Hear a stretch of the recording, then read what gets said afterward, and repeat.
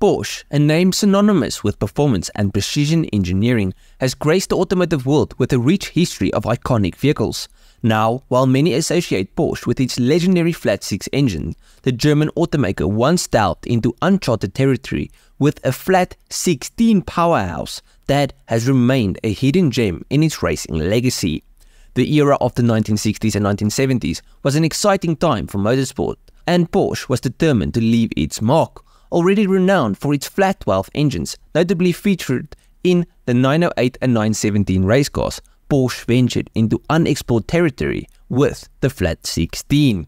The flat 16 engine, although rare, wasn't entirely unheard of. V16 engines had their moment of glory in the 1930s, with manufacturers like Cadillac and Marmon installing them into luxury cars. But Porsche's decision to experiment with the flat 16 layout for a race car was a bold and unique move. The genesis of Porsche's flat 16 engine can be traced back to its involvement in the American Can-Am Racing Series, and unlike many other championships, Can-Am had remarkably liberal regulations, allowing for the creation of exceptionally powerful cars. These lax competition rules led to the creation of some of the craziest cars in racing history. Now, if Porsche wanted to compete against the massive V8 engines in these race cars, which produced over 600 horsepower in the 1960s and over 800 horsepower in the early 70s, Porsche had to find a solution to gain a competitive edge. Now, Porsche entered the Can-Am series in 1970, campaigning with the 908 and the 917K Le Mans car. However, these cars proved to be underpowered when pitted against formidable rivals from McLaren, Lola and Chaparral. In pursuit of more power, Porsche decided to expand on its successful flat 12 engine, leading to the birth of the flat 16. The result was a colossal 7.2-litre flat 16 engine capable of churning out an astonishing 880 horsepower at a spine-tingling 8,000 RPM.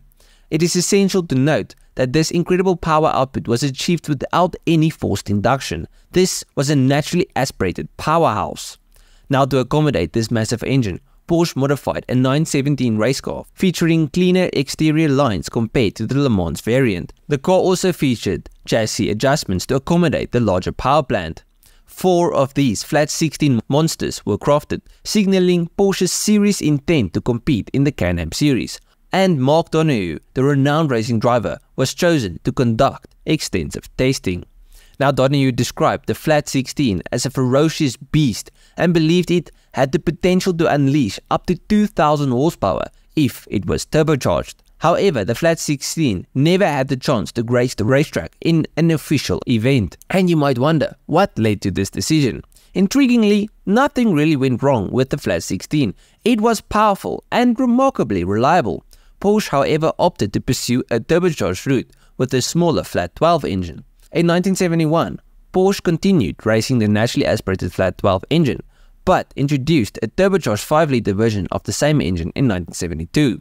Now, my guess to why Porsche decided to cancel the massive flat 16 is, well, maintenance. Racing engines work hard and need to be rebuilt and fixed between races, and the turbo way was probably just cheaper and easier. Now, this turbocharged flat 12 engine wasn't weak either, producing a formidable 900 horsepower, and the 900 horsepower Symphony found its home in the 917/10K and clinched the Can-Am Championship, ending McLaren's 5-year dominance. While the naturally aspirated flat 16 was not significantly less potent than the turbocharged flat 12, Porsche returned to Can-Am in 1973 with the 917/30, and this car was, well, insane.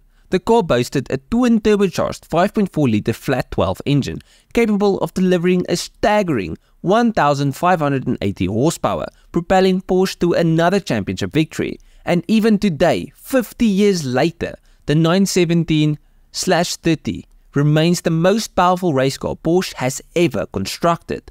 Just imagine driving one of these. It made 1,580 horsepower and weighed only 800 kilograms. That's 2,000 horsepower per ton. That's a dangerous amount. Anyways, back to the flat 16. Porsche's flat 16 engine was not a failure in the traditional sense. Instead, the German engineers deemed a turbocharged layout more advantageous, leading to the retirement of the flat 16 before it saw any official racing action. 2 of the 4 flat 16 engines have survived to this day, with one residing in the Porsche Museum, occasionally making public appearances. And for those that want a sound clip, I got you.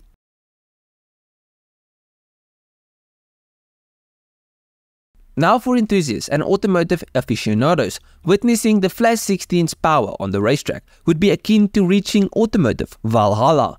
While it remains a hidden gem, there is always hope that Porsche might one day unleash the flat 16 monster for a triumphant return to the track. But if we are honest, with all the new climate and emission rules, that day will probably never come. Now at the end of the video, please let me know what you guys thought of the video, what you guys think of this car, and if you guys enjoyed it. If you guys did enjoy it, please leave a like and subscribe to the channel. And if you like this video, you'll most probably like most of my other stuff. So just go through my channel, see if there's something else you like. I'll check you guys in the next one.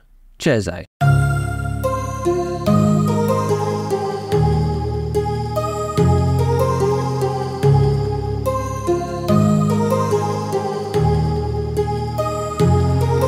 My heart rages around like an ocean.